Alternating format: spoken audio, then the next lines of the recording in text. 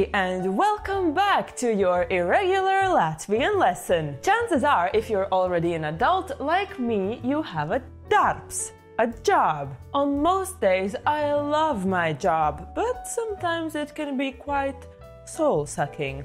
So when it feels like you're drowning in a sea of data and you just can't find the words to express your boredom, fear not, my friends. For today, I'm gonna teach you all the Latvian expressions to describe the eye-watering, spirit-crushing boredom. Let's go!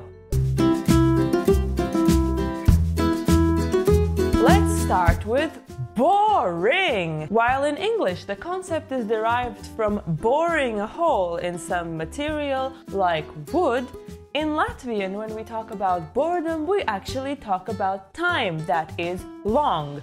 Garš, long, and laiks, time, make garlaicīgi.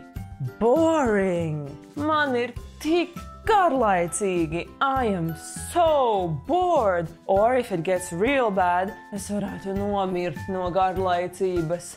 I could just die out of boredom. Well, don't die.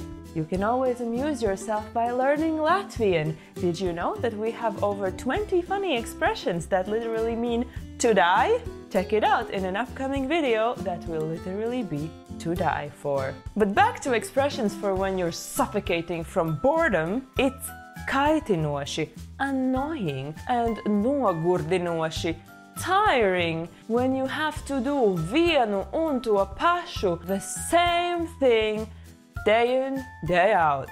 So when your boss gives you an apnicīgs, tedious task that is neinteresanti, uninteresting, it's hard to stay motivated. When work becomes monotonous, and trulls, dull, it's easy to fall into a routine that you just can't escape from until you start feeling like viss viens. You just stop caring because it's all one and the same. And then a deeply desperate Latvian might start to do things slower and slower until they are lēns kā sēne, slow as a mushroom, or lēns kā divplāksnis, slow as a biplane, both of which Latvians do not esteem to be very efficient and exciting. Until the Latvian is so izpumpējies, tired, but literally pumped out like an air mattress, that he decides to atmest ar roku, literally throw with his hand, but actually to abandon his job and nosnausties, to take a nap. But work is not the only boring place, my friends. If, like me, you have childhood memories of being abandoned on a lonely planet called Lauki, the countryside, you know that nothing is worse than when nav ko darīt, there's nothing to do. In the world of džūkste, with no cell reception and one channel on TV, just like the little bug that swims in the sea and does not sink in the song Maz kukainīts pa jūru peld un negrimst dibenā. I could izstiepties un sarauties. I could stretch and shrink, and the bug still would not sink, and I still had nothing to do other than kūkot, to cuckoo, which is how Latvians pass the time when there's nothing to do until they izkūkot prātu, until they cuckoo their mind out of their head. And actually it happens more often than you imagine. Kas tu prātu izkūkojis? Have you out-cuckooed your mind? Is a very common thing Latvians say to each other whenever they are faced with behavior they don't like or are not familiar with. So when my vienmuļās dienas, my uniform days, consisted of English lessons and picking Colorado bugs off my grandmother's potato field, I wanted to izlīst no ādas, to crawl out of my skin, which is a thing my family used to say to designate being super bored or making a very big effort. Izlīst no ādas. But a more common phrase that you can say to say that you have just had enough is man tas viss jau līdz kaklam. I've had it up to the neck of everything. Or you can use some stylish variations, like līdz brošai, I've had it up to the brooch. Or līdz lūkai, I've had it up to the uvula, which is a small conical projection in the middle of the dorsal margin of the soft palate. Līdz lūkai. All of these mean that you've really had enough of something. Unless that something is food, in which case you would say līdz acīm. Esmu pieēdies līdz acīm. I am full all the way up to my eyes. And you can combine the two, for example, by saying to your grandma to stop force-feeding you kotletes. You can say, jau līdz kaklam tās kotletes. Es jau tā esmu pieēdusies līdz acīm. I've had it up to the neck with your kotletes, grandma. No more. Which, of course, is a strictly metaphorical situation because nobody would ever say no to more of grandma's kotletes. Am I right or am I right? Back to the office, when you comb your way through a spreadsheet of some kind, a Latvian would say that you burties cauri Excelim. You are magicking. You are making your way slowly through the Excel by using continuous and complicated magic.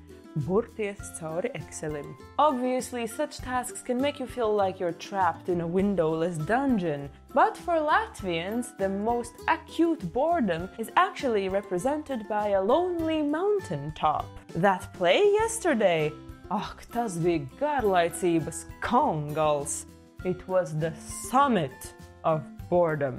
When you garlaikoties, are starting to get bored, or even nogarlaikoties, are starting to slowly die from boredom, you might even find yourself reaching for some Russian-inspired Latvian slang like besīgi, from the Russian bisit, which means to annoy and to make angry. Now, some Latvians have adopted this word, some consider it a barbarism and steer clear of it, like the Latvian autocorrect, who, whenever you try to use this word, will try to tell you that you feel bēšīgi, beige, instead. But while in Russian, bешеный means crazy or with rabies, Latvians have done what they do best and created a bunch of words from this barbarisms.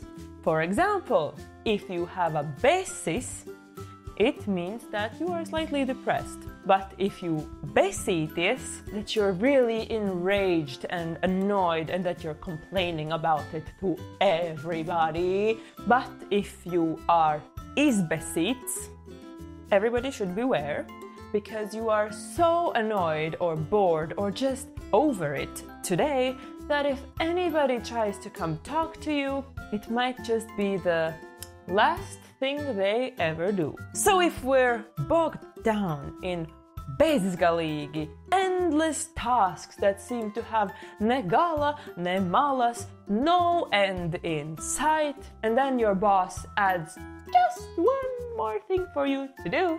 In English it might be the straw that broke the camel's back, but for Latvians who are closer to the sea and or beer, it could be the pēdējā pilīte, the last drop. In such a situation, you might just have to evoke the Latvian emergency evilness and uzkraut darbu kādam citam, to dump all your work on someone else, to share the burden while you go have some me time in the lovely weather, or aizliet acis. Overwater your eyes with some tasty and alcoholically fortified brew. Kas nu kuram tuvāks?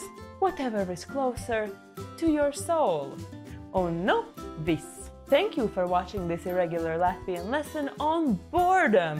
I hope that now, if you find yourself being very bored by a story that you have already heard a couple of 100 times, and your partner asks you, vai tev ir garlaicīgi?